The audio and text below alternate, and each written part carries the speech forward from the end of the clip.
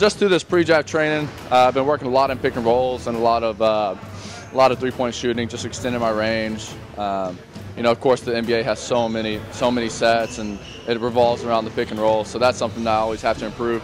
And then my three-point shooting is just something that, you know, if you want to survive at the next level as a guard, you have to be able to do it. What does today represent for you, being out of this pro day with all these GMs and owners, coaches, etc.? You know, to be here at this pro day, it was something special. Just another opportunity, really. That's how you look at it. You can never really enjoy the moment, because everything you're doing during this time is an interview. You know, that little pro day right there was an interview. Anytime I talk to, you know, any of these guys that, you know, want to have me in their organization is an interview. So I think that's how I look at everything. But it is a very, very special opportunity. What do you think they were able to see from you? Today, I think they're able to see that I can handle the you know, the ball in the pick and roll. I can make good decisions out of it. I can score out of it. Really, there's not a true weakness to my pick and roll game. So I think that's a testament to, you know, all the work I've done during pre-draft training and you know, kind of just expanding my game in that area. Where does that versatility come from? We saw you play anywhere from 1 to 5 in college, offensively and defensively.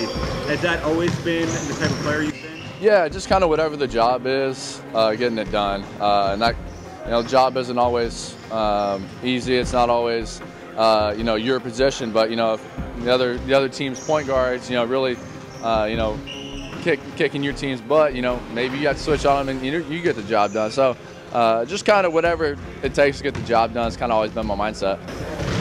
Did the bigger schools miss on you, or did you just get significantly better? Obviously, everything worked out great for you in the end. You went to the NCAA tournament. You had an amazing college career, but there's no question that you could have played, you know, at a BCS level school. I think we saw that pretty early on in your career.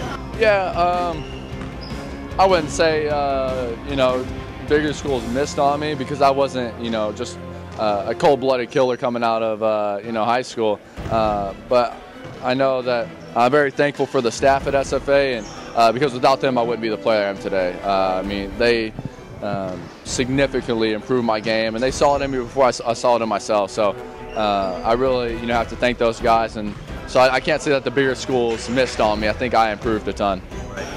How would you rate yourself as a shooter right now? I'd rate myself as a shooter probably around a 5.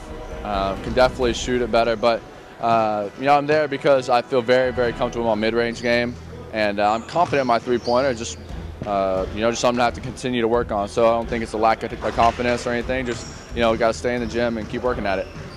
Are settings like this and Portsmouth, where you're able to go up against, you know, the big name guys, does that help you, considering that Scott's only got a couple opportunities during your career to see you against, you know, the elite level programs? Yeah, events like this are great for me.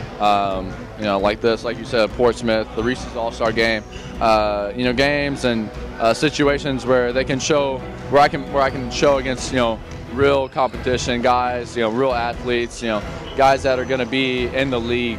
I think it's a really, really good opportunity, because, like you said, most people see me play twice all year, and that was, you know, in March. So I think it's a great opportunity. It's something I have to take advantage of.